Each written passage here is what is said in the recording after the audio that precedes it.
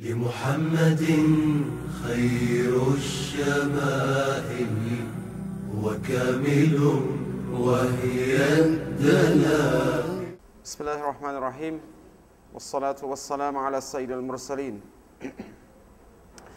حبيبنا شفينا محمد وعلى آله وصحبه أجمعين. رب اشرح لي صدري ويسر لي أمري واحلل عقدة من لساني يفقهوا قولي وبعد. Assalamu alaikum wa rahmatullahi wa barakatuh. Welcome once more back to our Seerah class after a short break, just about a month. The last thing we had stopped by in speaking on the Seerah was this incident, which Suraka, he started to pursue the Prophet ﷺ whilst he was on the Hijrah. And on 3 separate occasions, the horse of Suraka threw him off. And these people were so suspicious that whenever something like that happened, they thought was a bad omen. And when he caught up with the Prophet ﷺ, his horse began to sink into the sand. And he sought peace from the Prophet ﷺ, saying, "O Muhammad, grant me peace."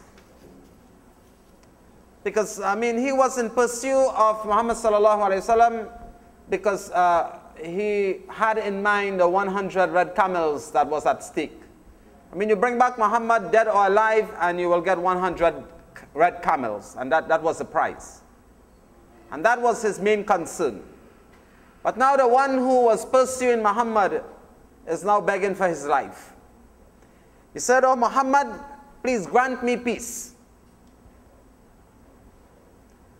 And the Prophet ﷺ, he said, "I grant you peace." So Suraka, he told the Prophet ﷺ, he said, "Listen, I don't just want you to say it, but write it on a piece of paper for me, or a piece of cloth. Write it on make a document." And that document, it saved his life. When Taif was conquered and they held Suraka, and they was going to execute him, he pulled out a piece of paper. And that is the document that saved his life. The Prophet ﷺ and Abu Bakr as-Siddiq radiallahu ta'ala, whilst they were on the Hijrah, they came upon a tent. And in front of that tent was an old woman sitting. The old woman, her name was Ma'bad. Now, Ma'bad, she was a very generous woman. Whenever 10 caravans will pass, or a rider will pass, she used to always offer them something to eat or something to drink, as the case might be. So the Prophet ﷺ and Abu Bakr as-Siddiq radiallahu ta'ala, they came to this tent where Ma'bad, she was sitting in front of the tent, and they asked her if she had anything to spare. Traveling for so long, and that distance, your provision is going to run out. So he asked them, "Do you have anything to spare?" And she said in response, "If I had anything, then you wouldn't have to ask. If I had anything, you wouldn't have to ask." So the Prophet ﷺ, he saw in the corner of her tent a goat, a lean goat. And he asked her, "What's the problem with this goat?" And she said that this goat, it's too weak to go out with the other animals to feed.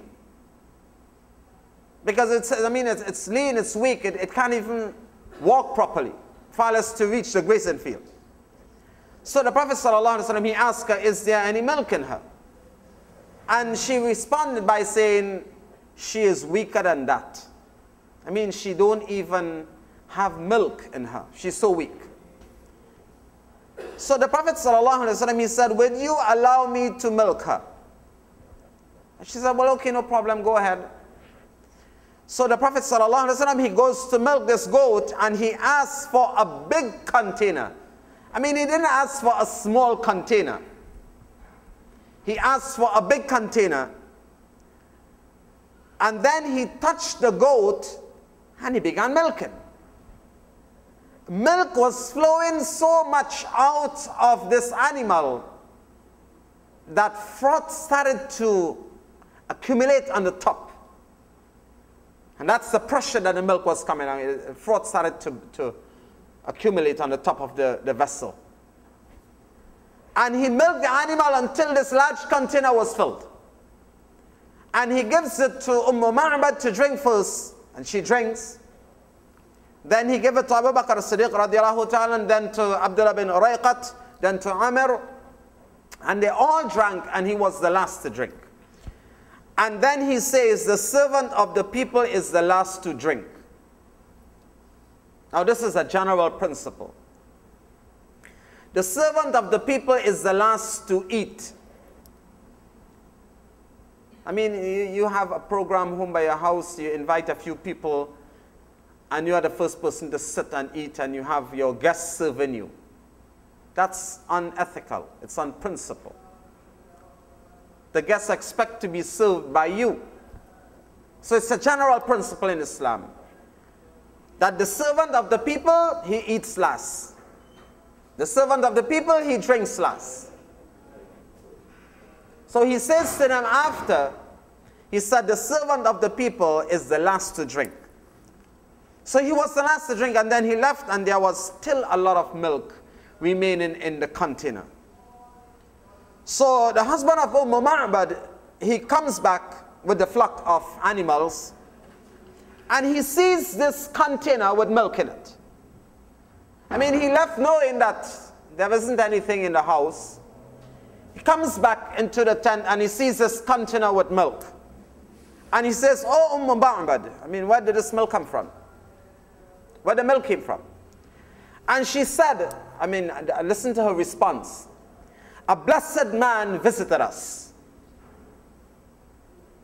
This is one of the miracles of the Prophet sallallahu alaihi wasallam. A blessed man visited us, and he's the one who milked the she-goat. So Abu Ma'bad, her husband, he asked her to describe this man to him.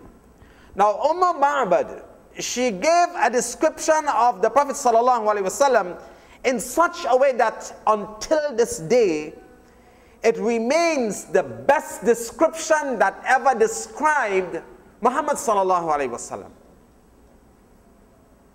I mean, look at Amr ibn al-As. Amr ibn al-As, he said that there was a stage in his life when Muhammad was the worst person on the face of the earth. And he said, if I were to get my hands on him, I would have killed him.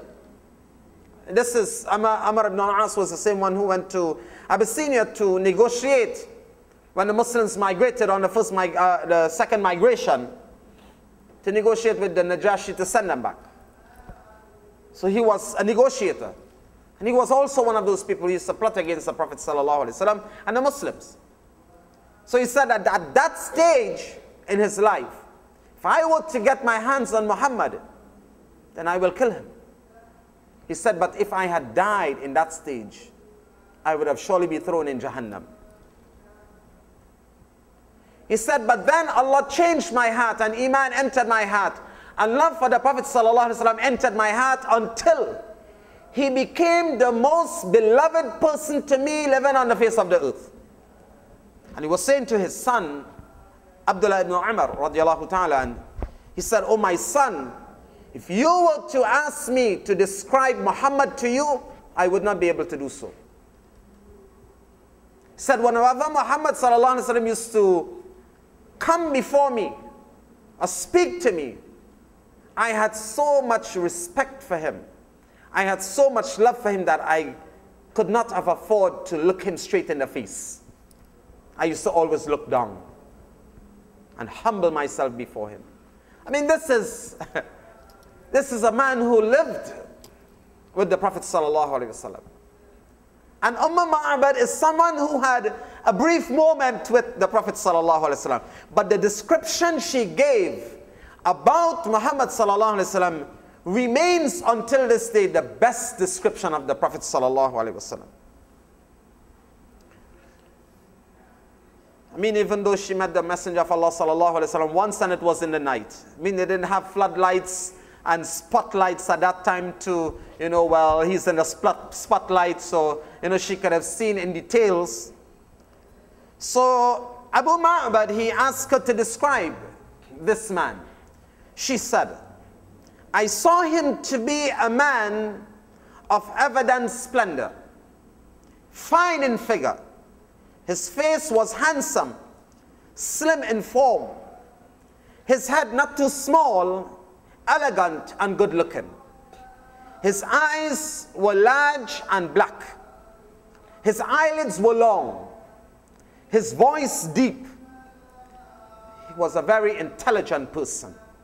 His brows were high, his hair in plaits. Now, when they say that their hair was in plait, it does not mean to say that they took and they plaited like how females plait their hair. A sort of braid.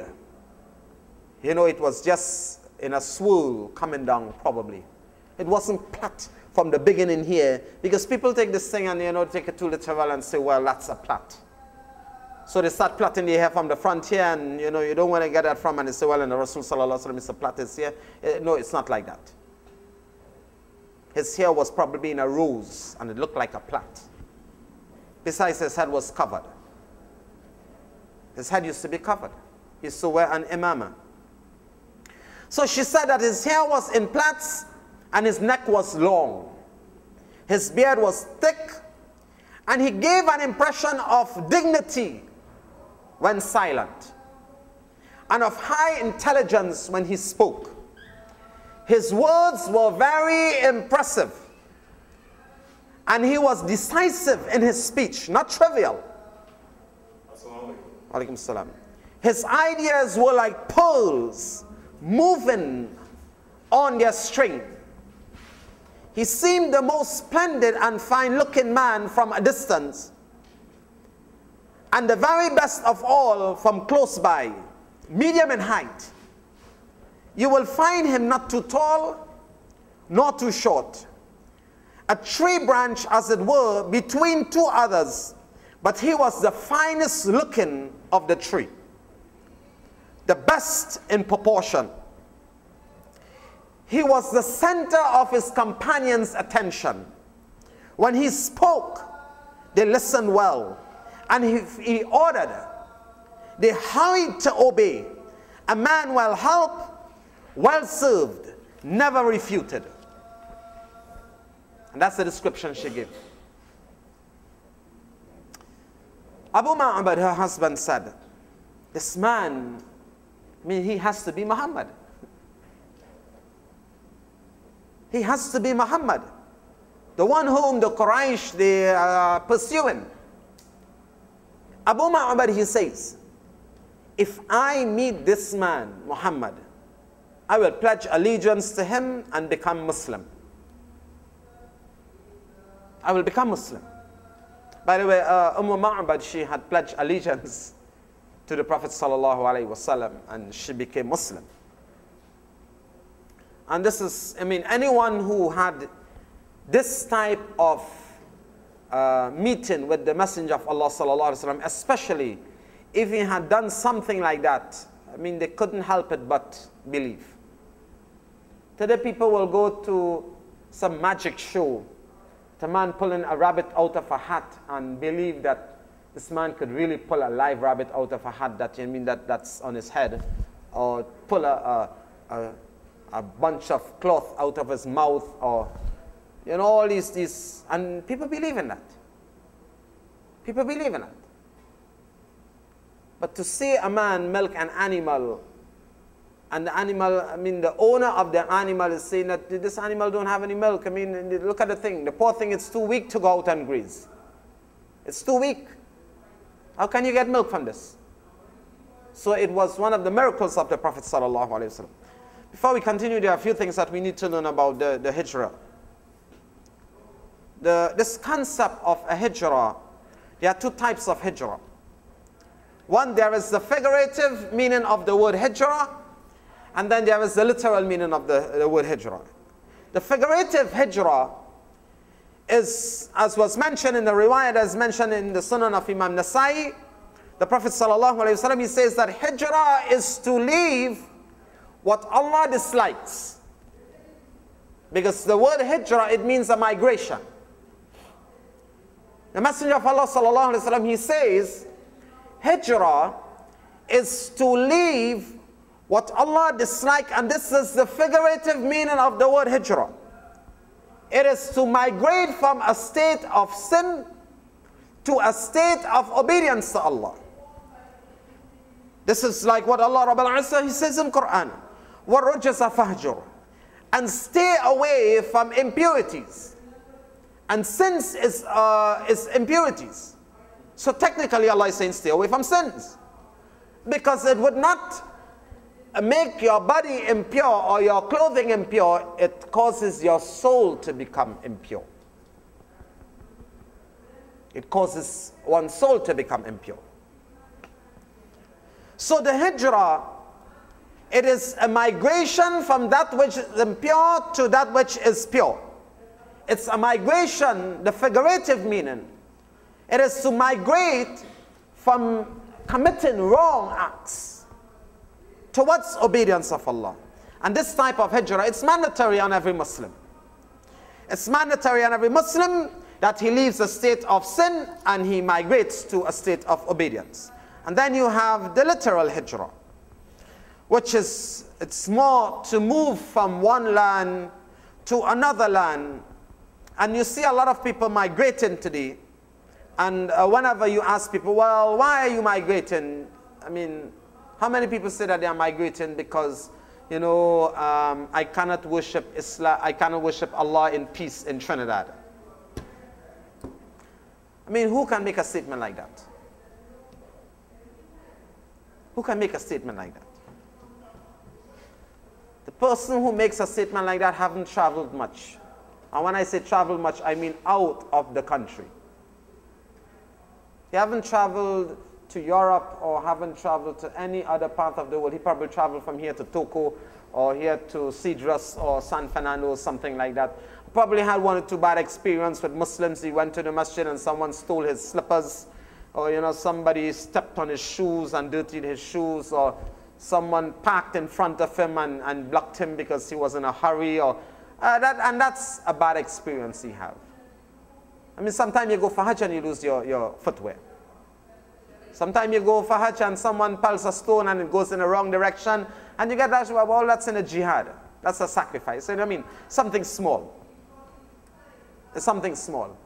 But nobody says that I'm going to America or England or Europe because it's difficult for me to practice Islam in Trinidad. When Abu Bakr as-Siddiq radiallahu ta'ala, he left Makkah and he met Ibn Ghunna on the outskirts of Makkah. Ibn Ghunna, he asked him, oh, Abu Bakr, where are you going? I mean, Abu Bakr was a tradesman. But he didn't say, well, I'm going to Syria because the trade there is better. These Quraysh are giving me a hard time in my trade. He didn't say that. He said, I'm going to a land where I can worship my Lord in peace. I'm going to a land where I can worship my Lord in peace. So the literal hijrah is to move from one land to another. You move from a land of evil to a land of good. I mean, you do not move from a land which your Islam is good, and then you go to a country where your Islam is a little insecure. You cannot pray in peace. You're always looked at or something. And then you say, boy, I have to do this because you can't, you know, go to the masjid in peace, and I have to stay home, and people start looking for an excuse. But why did you really migrate? I'm migrating because things are a little tough in Trinidad. Anywhere you go in the world, things are tough. Anywhere you go in the world. So we come back to the narration of the Prophet ﷺ. The very first hadith that Imam Bukhari mentions in his Sahih, إِنَّمَا الْأَعْمَالُ بِالنِّيَّاتِ وَإِنَّمَا لِإِمْرِئٍ مَا نَوَى. Your actions are judged by your intention. If you migrated to seek wealth, and that's your intention for migrating, then that's what you're going to get. For a man is that which he intends. If you migrate for Allah and His deen, then that is what you're going to get, and Allah will give you everything. But how many people today here saying, I'm migrating only for the sake of Allah and His Rasul? How many people say that? I'm going to America and migrating for Allah and His Rasul. And you are leaving a country where you can practice your deen in peace, and you're going into a country where it's a little more difficult. And this, it's like an incident that occurred in the time of the Bani Israel, that a man from the Bani Israel who had killed 100 people, we probably knows of this incident. And then he went and he consulted a scholar. So the scholar, he said to him, Allah will accept your tawbah. Allah will accept your tawbah, but you have to move from this town. You have to move from this town because it's a town of evil. And the more you stay in the town, the more evil you will commit. And go to that other town, because therein you will find people who will support you worshiping Allah. Probably you want to come out of this act of disobedience. So why don't you go to the other town? So that the people there will support you. But you're living amongst a bunch of evil people, you expect them to support you in goodness? Another benefit of the Hijrah is that we can notice from the Hijrah of the Prophet ﷺ the elaborate planning that went into the Hijrah itself. The Prophet ﷺ, for example, the Prophet ﷺ, he visits Abu Bakr as-Siddiq radiallahu ta'ala at noon. Now, noontime, people in Mecca, they normally are resting. I mean, the sun is too hot for trade. And the sun was really hot this year. And Hajj is going more into summer, and it's going to get, it's going to get hot, really hot. And summertime, people just pray their salah and probably just go back in their rooms and take a rest or something like that. So the people used to normally take a rest at noontime, so people would not be venturing outside in the heat of the sun, the midday sun. So the Prophet ﷺ, he was out at that time when no one can notice him.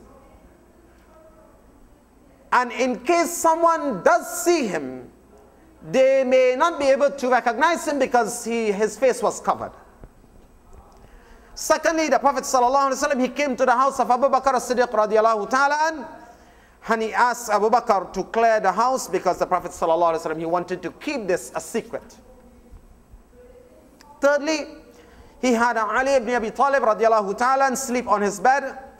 Fourth, the camels were already ready and prepared. When he mentioned it to Abu Bakr as-Siddiq, Abu Bakr said, O Messenger of Allah, I already have 2 camels ready.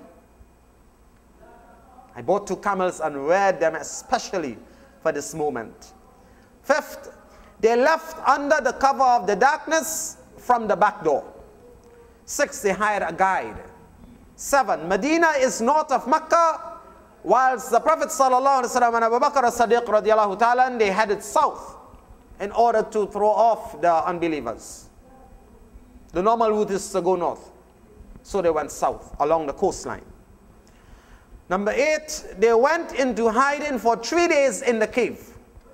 Number 9, Abdullah ibn Abu Bakr as-Siddiq, he would come to them with information that he would gather in Mecca during the day, and in the night he will come and tell them what's going on in Mecca. So he had information always coming in. Number 10, Amir bin Fuhaira, he brings food. He used to bring food for them. So you could see the planning. A lot of planning went into the migration of the Prophet ﷺ. And my dear respected Muslims, this is how we need to conduct our affairs. We shouldn't just say, well, okay, mashallah, no problem, Allah will take care of everything, and Allah will give us barakah, and you know, just do what you have to do, you know what I mean? You know, I really wish that some people will do what they have to do. I really wish that people can do what they have to do as Muslims, what they are supposed to do. Sometimes it doesn't mean to say that you have to do a whole lot. You just have to do what you have to do, but do the best you can do. Allah knows your limit. Allah knows your ability. Just do your best. The Prophet ﷺ, sometimes people say, well, don't worry, Allah will take care of that, Allah will take care of that. The Messenger of Allah ﷺ, he went into extreme planning for the Hijrah. He could have said, well, Allah will take care of that. The planning was physical. Allah is the best of planners. When Allah had already promised him protection, he is the Messenger of Allah sallallahu alaihi wasallam. He is the Messenger of Allah. Allah will take care of him and Allah will support him, Allah will honor him, and he has all the support. And he didn't have to do all that. But still, he went into all this planning because it's a lesson for us that in our Islamic works, we need to plan properly. Yes, everything is in the hands of Allah. You know, when it comes to our personal self, we put things in proper place. Isn't that so? When it comes to Islam, well, anything can go. Anything can go. When it comes to our personal self, we are ready to give in and say, well, yeah, you know, let's try that. When it comes to the house of Allah and to Islam, you always find bickering, constant bickering, argument and everything. Over the masjid, over the imam, over the running of the masjid. Why do we have to have so much, couture when it comes to running the affairs of the house of Allah? It's amazing, isn't that so? So shaitan is working overtime. And we are not planning our business properly. So he's always a step ahead of us. The Prophet ﷺ is teaching us very importantly, because the Hijrah was an important thing in Islam. To move the Islamic empire from Mecca and carry it to Medina, where Islam could have grown and they could have built their religion strong. That was needed. But still the Messenger of Allah, even though he was under the protection of Allah, and even though the help of Allah was assured, he went into so much planning. And that's a great lesson for us. In everything that we do, we need to plan properly. Not only when it comes to the affairs of our house, our family business, our personal business, when it also comes to the affairs of the masjid, when it comes to the affairs of Islam and running the affairs of the masjid. Another very important thing that we learn from the Hijrah is the role of women. Now, sometimes our sisters, they feel that, well, there isn't much. Everything is from the Rasul sallallahu alaihi wasallam and from the Rasul sallallahu alaihi wasallam. There were many great women in Islam. Many, many great women who were scholars in Islam. Women who were versed in tafsir. Women who were versed in jurisprudential issues. Women who were from amongst the muhaddithin. And this is something we learn from the Hijrah. The role of women, and our sisters need to see who their role models are. The Rasul sallallahu alaihi wasallam is our role models, but for a woman. How did we come to know of the Hijrah? How did we come to know about the migration of the Prophet sallallahu alaihi wasallam? Who narrated the entire incident of the Hijrah? When it is in Sahih al-Bukhari or Sahih Muslim, who it was? It was Aisha radiallahu ta'ala anha. Aisha radiallahu ta'ala anha. And there are so much narrations speaking about the inside life, the things which we need to know about our personal life that is narrated by no other than Aisha radiallahu ta'ala anha.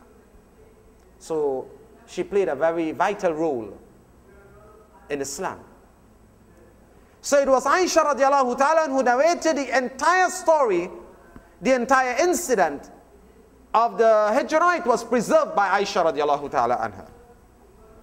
Look at Asma bint Abi Bakr radiallahu ta'ala anha, her sister. She tore her girdle and put food in it to send it to the Prophet sallallahu alaihi wasallam and her father, Abu Bakr as-Siddiq radiallahu ta'ala. And also she suffered because of the Hijrah. I mean, Abu Jahl and some of the men of the Quraysh, one day they came knocking on the door of Abu Bakr as-Siddiq radiallahu ta'ala, and after the Messenger of Allah and Abu Bakr as-Siddiq, they had left. And Asma bint Abi Bakr radiallahu ta'ala, she opened the door.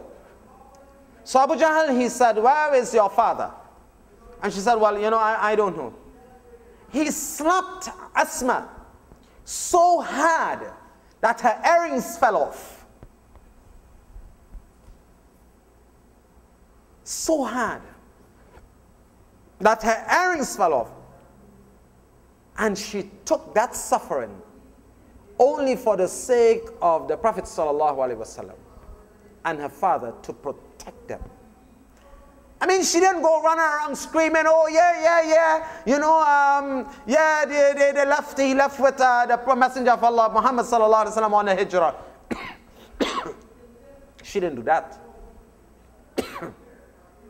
She took that, and she suffered the consequences. She said, I don't know where my father is. I mean, some of us leave the home and we don't even tell people where we are going. So if someone comes and says, "Where your father is?" So, "Well, I don't know." Imagine you collecting a slap. Poor Asma. She took that suffering only for the sake of protecting the Messenger of Allah sallallahu alaihi wasallam. And you know, there was another incident that when, I mean, she was a very, Asma radiallahu ta'ala anha was a very creative person. Whilst they was in the home, the father of Abu Bakr as-Siddiq radiallahu ta'ala became blind. And you know, he came, and whilst Abu Jahl was in front, he started to make some noise. And you know, he was saying, "Oh, you know, you are suffering, look at how you are suffering. Abu Bakr, he didn't leave any money in the house." But she was a very creative person. She took some small stone and she put it into a bag, and she shook it and put it in his hand and said, no, you know, he left some money, you know, he left some money in the house. And he said, "Okay, you know, well, that was really good of him to leave some money in the house." She's a very creative person. Another very important lesson that we learn from the Hijrah is that as Muslims, we need to choose our companions wisely. We need to choose our companions wisely. Who did the Prophet ﷺ choose as his companion on the Hijrah? Abu Bakr as-Siddiq. It was Abu Bakr, and it was the best choice the Prophet ﷺ made. Abu Bakr as-Siddiq radiallahu ta'ala, first of all, he loved Muhammad sallallahu alaihi wasallam beyond. I mean, the love he had for Muhammad. When the Prophet sallallahu alaihi wasallam went to Jerusalem and to the heavens, and he came back, some of the munafiqeen, they met Abu Bakr as-Siddiq, and in a very sarcastic manner they were saying to him, "Did you hear what Muhammad said? He said he went to Jerusalem and back in one night." I mean, and he didn't only say that, he said he went to the heavens too. I mean, what was Abu Bakr's response? Did he say, "Oh yeah, did he really say that? You know, I need to go and find out"? He wasn't thinking about the route. Well, it will take about 2 weeks to reach to Jerusalem and to the heavens. I mean, I don't know how long it's going to take you to reach there. He wasn't thinking like that. He responded by saying, if Muhammad sallallahu alaihi wasallam said that, then that's the truth. If Muhammad said that, then it has to be the truth. He did not make an excuse for Muhammad and say, "Well, you know, he's probably a little tired, you know, and sleepy, and probably he's saying these things, you know, just to, you know, probably, you know, had some bad experience," and, you know. He wasn't making an excuse. He said, if Muhammad said that, then it has to be the truth. So what better person to choose as his companion? I mean, and this love that he had for the Prophet ﷺ, it wasn't lip service love.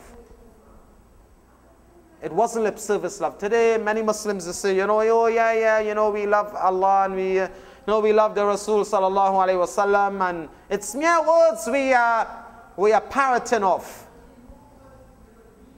But then you look at their actions and it tells a different story. It tells a total different story. Yes, you love Allah. Yes, you love the Rasul, but you are oppressing people.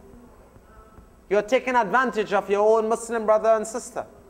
Whilst this bond is supposed to be sacred, you are constantly destroying that bond of brotherhood and love and unity which you are supposed to have between yourself. And then you say, oh yeah, we are brothers, we are Muslims, and we need to put our heads together, and we need to, for the benefit of Islam, but you are going contrary.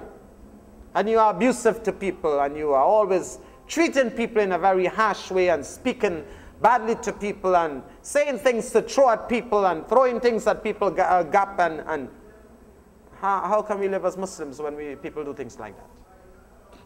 And then we are saying, oh yeah, the Rasul sallallahu alaihi wasallam, yeah, we love that guy, and yeah, Allah and His Rasul, and then your action is contradictory. I mean, how can you love your Muslim brothers? And how can we treat them as a companion when we break every rule in the book when it comes to Muslims? Sometimes we treat the unbelievers better than we treat our own Muslim brothers and our sisters. I mean, we're supposed to treat them with such love and dignity and honor. And we treat the unbelievers better than we treat our own Muslim brothers and sisters. It's very sad.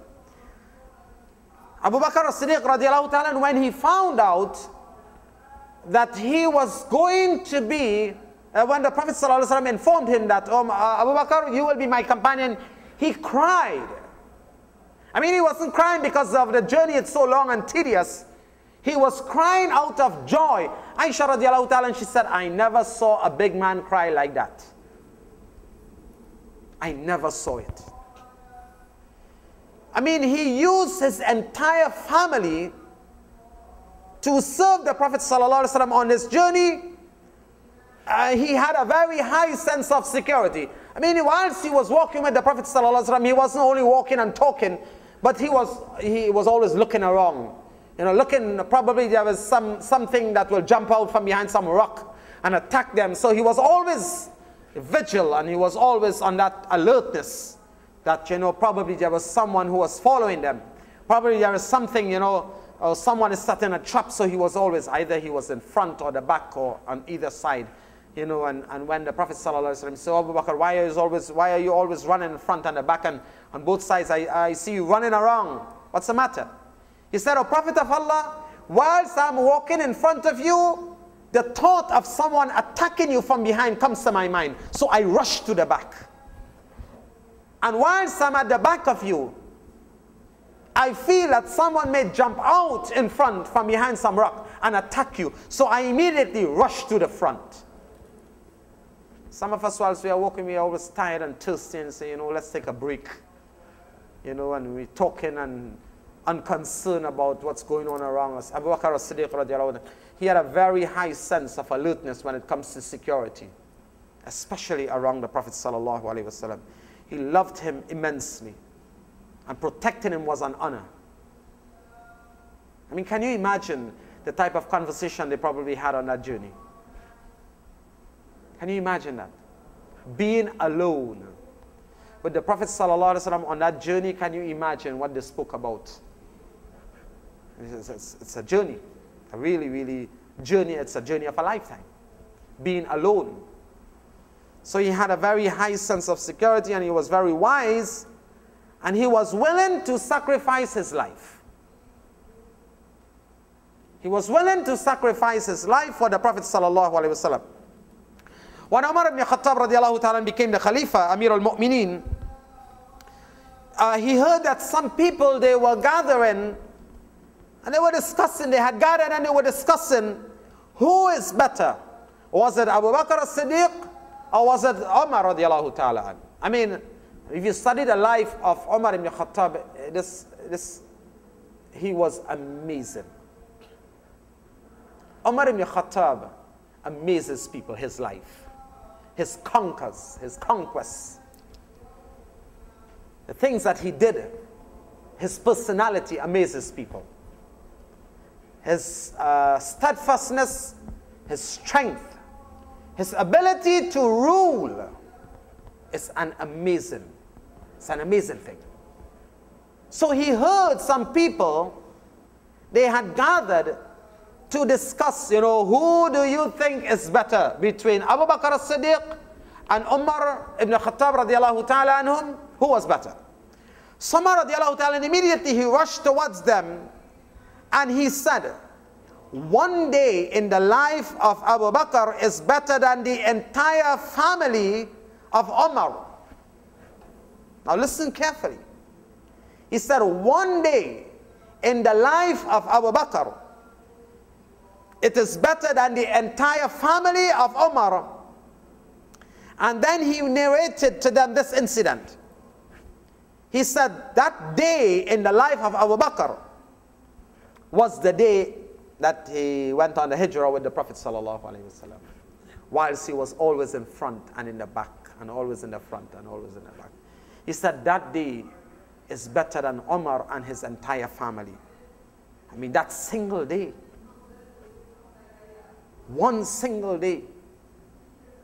He said it's better than not only Umar, but the entire life of Umar, and not only his life, but the entire family of Umar radiallahu ta'ala. And it shows us the recognition the Sahabas they had for one another, and also it shows us the recognition the Sahabas had for Abu Bakr as-Siddiq radiallahu ta'ala. And today you don't see that between Muslims.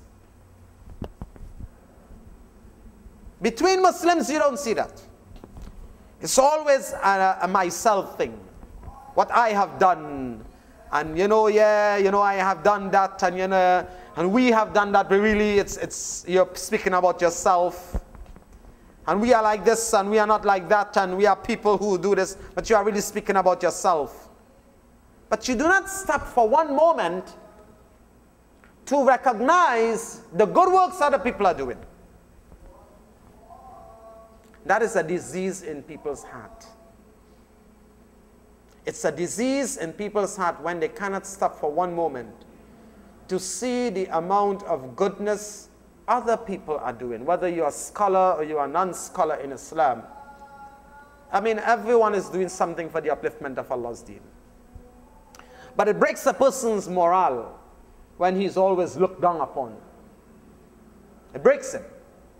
No matter how much he does and how much he's doing, no recognition. I mean, people don't do things for recognition. But when you're always thinking about yourself, and I did this and I can do that, and the we statement is used, but it refers to yourself. That's a very poor quality in people. This wasn't existing amongst the Sahabas. They always recognize, especially Abu Bakr as-Siddiq radiallahu ta'ala, especially Abu Bakr as-Siddiq. I mean, they could not outweigh him in doing good deeds. And I mean, I'm sure you can recollect that narration, when the Prophet ﷺ was asking them, which of you is the first to give Suraka, and which of you is the first? And he was constantly raising his hands. Whilst Abu Bakr, Umar ibn Khattab radiallahu ta'ala was only saying, "No, Messenger of Allah, we just began our day. We just started our day," and he was just raising his hand and said, "Well, Abdurrahman ibn Auf, he became ill, and I heard that, so I went to visit him first thing this morning," and all these things. And but he used to do these things not planned. He didn't plan to do good. He didn't fix a time, well, from 10 o'clock to 11 o'clock, I'm going to do good deeds, and after that, well, anything can go. Whenever a moment arises to do something good, he seized the opportunity. And this is what we need to do as Muslims. Whenever an opportunity presents itself to do something commendable, to do a good deed, and it can be anything. That can be anything.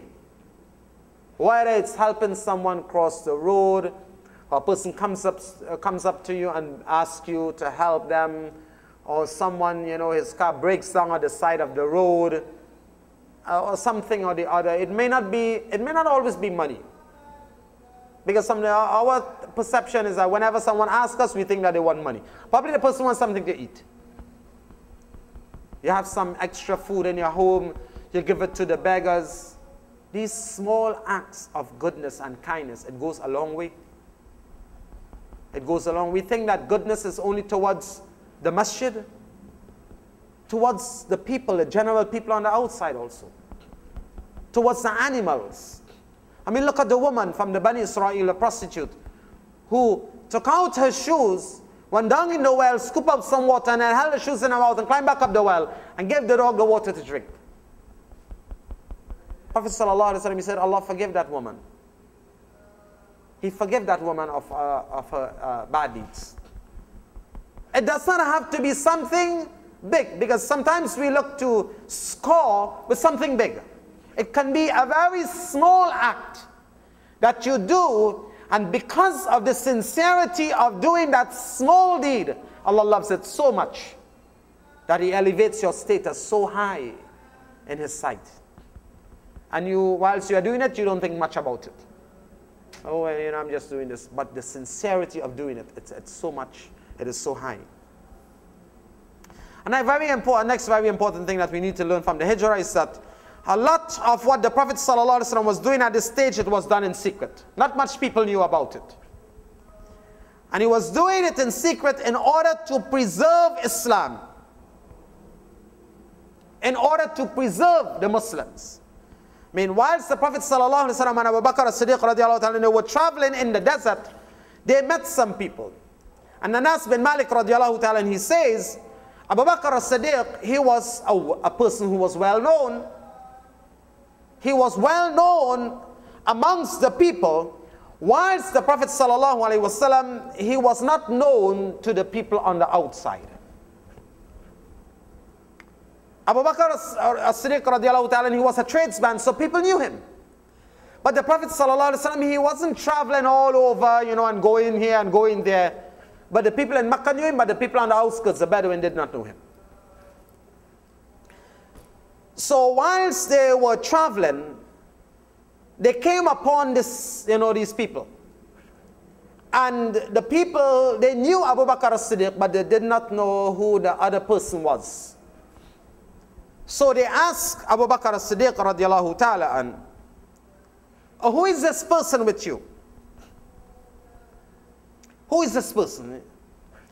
Abu Bakr as-Siddiq radiallahu ta'ala, he said that this man is a guide. He is showing me the path. Now, what these people are thinking, or what they understand by that is that, oh yeah, he's a guide showing Abu Bakr through the, you know, this desert. You know, and that's what they were probably thinking. But what Abu Bakr as-Siddiq radiallahu ta'ala meant was that this man, he's guiding me towards Allah.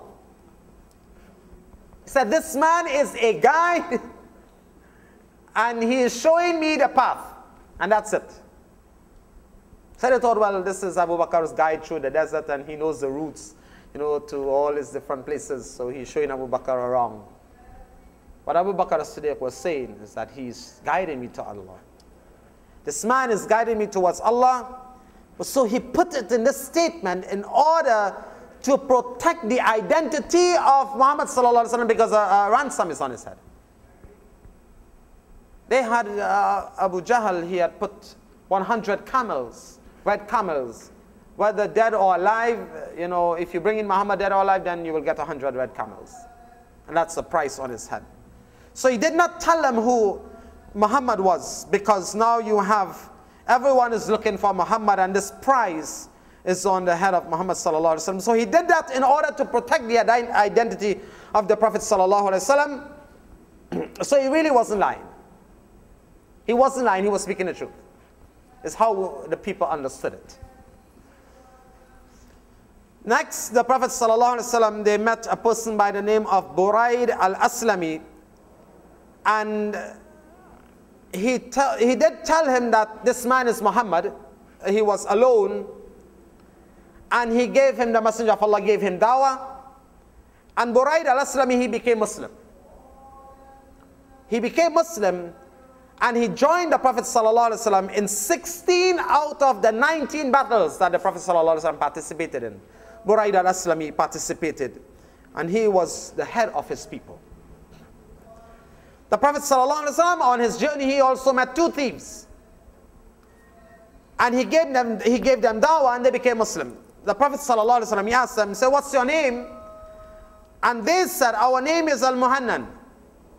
Now, Al-Muhannan means the dishonored ones. The dishonored ones. So the people used to call them this name because of what they was involved with. So the Prophet ﷺ, he said, now you are no longer dishonored. You are Muslim.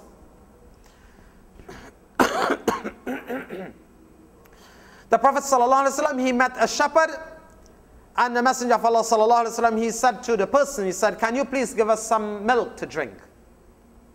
The shepherd, he said, none of the animals have milk at the moment.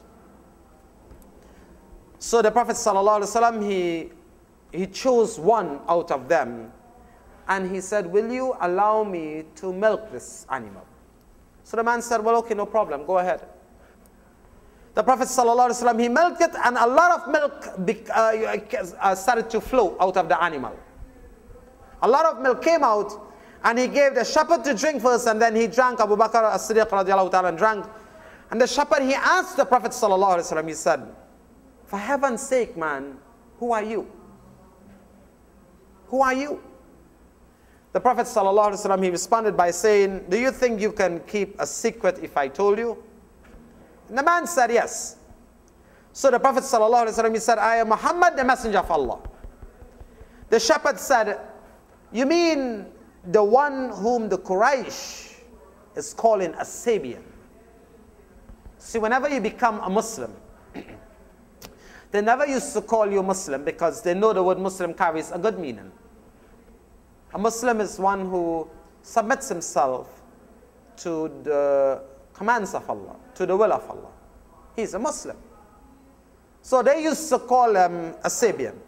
And the Sabian, it was a degrading term. The Quraysh used to call him, and they used to level against them in a very degrading manner, accusing them. So they used to call them Sabians rather than call them Muslims. And this is when Umar radiallahu ta'ala, and he became Muslim, and he asked for the person, he said, get the person whose mouth does not hold water. So they called this guy, and he said to him quietly, he said, Umar became Muslim. He said, go tell the people in Makkah. And the man was running down the street, and he wasn't saying, oh, people of Quraysh, oh, people of Quraysh, Umar became Muslim. He was saying, oh, people of Quraysh, Umar became Sabah. And Umar was running quickly behind him saying, no, no, Muslim, Muslim, not Sabah, not Sabah, not a Sabian, a Muslim, a Muslim. So they used to call him by this degrading term. So the Prophet ﷺ, he said, yes, I am the person whom the Quraysh, they seek. So the man said, well, I bear witness that you bring the truth. I mean, you see a man milk an animal in front of your eyes, and the animal is weak, it doesn't have any milk, and you yourself are saying that, well, the animals don't have any milk, and before your very eye you see a man just touch an animal, and you get a whole container of milk. That's a miracle. Something worth thinking about. So he said, I bear witness that you bring the truth, and that only a prophet could do as you have done. I am your follower now. The Prophet ﷺ, he said to him, you cannot follow me right now. He said, you can become Muslim, but you cannot join me right now. He said, when you hear that I have declared myself openly, then you can come and follow me. I mean, the Prophet ﷺ, he doesn't mean to tell a man, don't become Muslim now, but it's perilous times. It's perilous time. If you become Muslim now, then you will be suffering some persecution. I don't want that for you. Keep your Islam quietly. When you hear I have gained victory, the upper hand, then come and join me. Rasulullah sallallahu alaihi wasallam and Abu Bakr as-Siddiq radiallahu ta'ala, they were traveling in the desert at the peak of the summer. So the place was, the place was very hot. Ibn Ishaq, he says, then the guide took them down the valley to Kuba, to the tribe of Banu Amr ibn Auf, and it was Monday the 12th of Rabiul Awwal. And the heat was extreme. The sun, it was also at its zenith. So it was very, very hot. So it was in the middle of the summer and it was very hot when the Prophet ﷺ and Abu Bakr as-Siddiq radiallahu ta'ala made the hijrah. It wasn't, winter time when it was cool.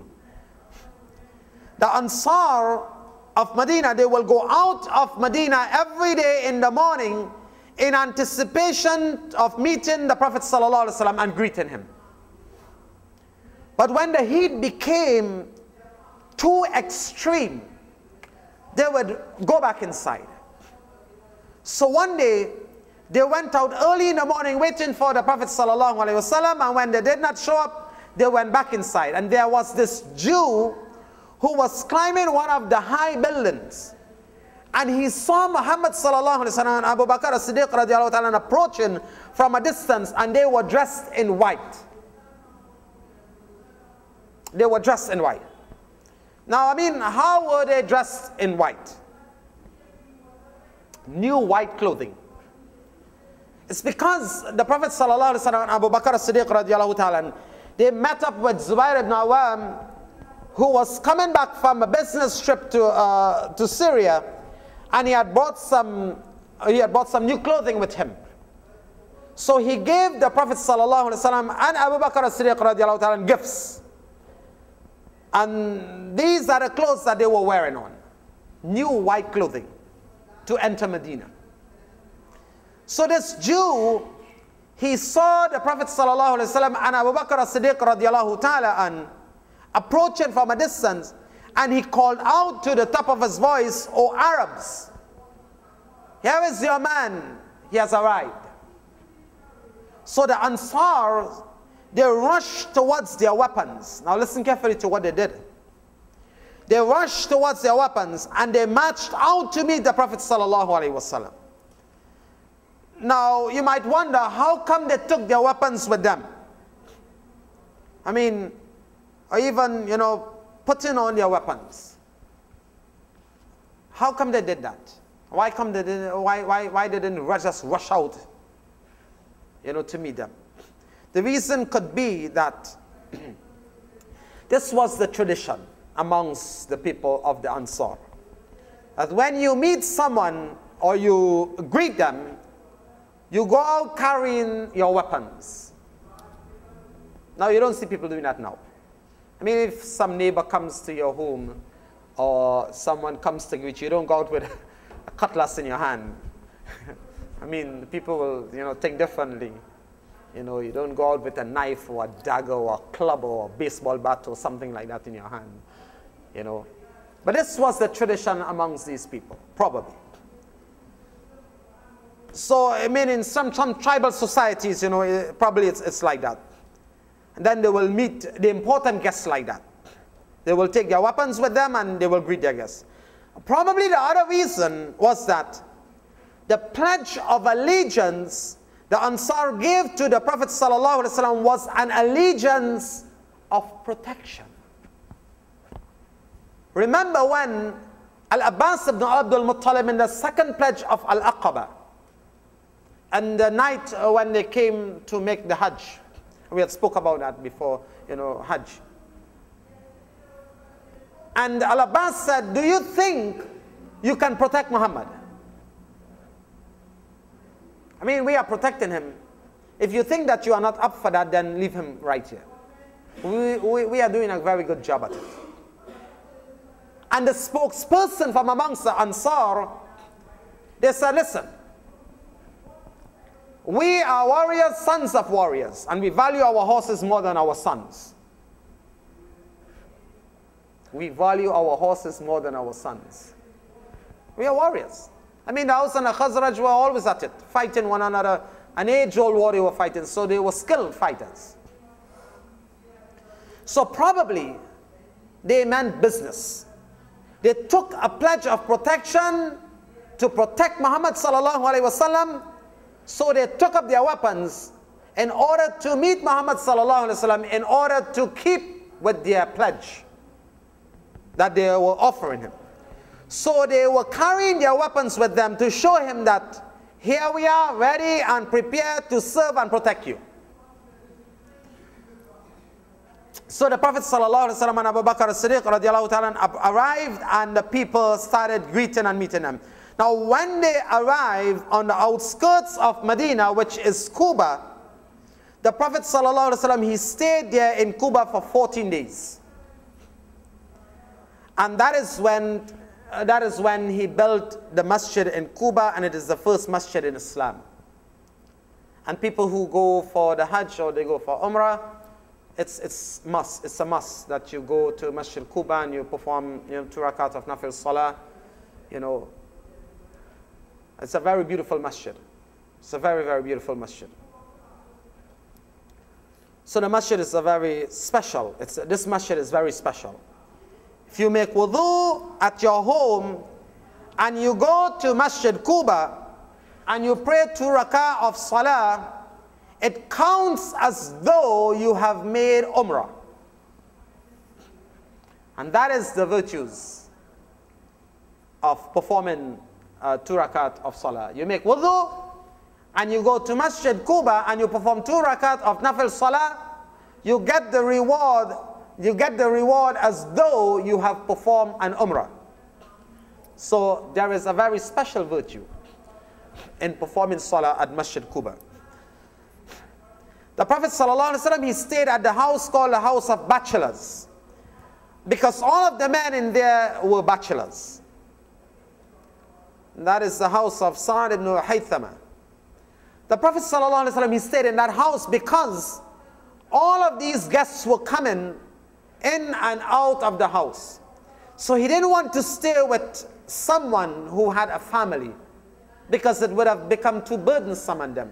He has his wife and he has his children and he has his house that is family oriented, and here you have people coming in and always in and out and in and out. So he didn't want to burden anyone.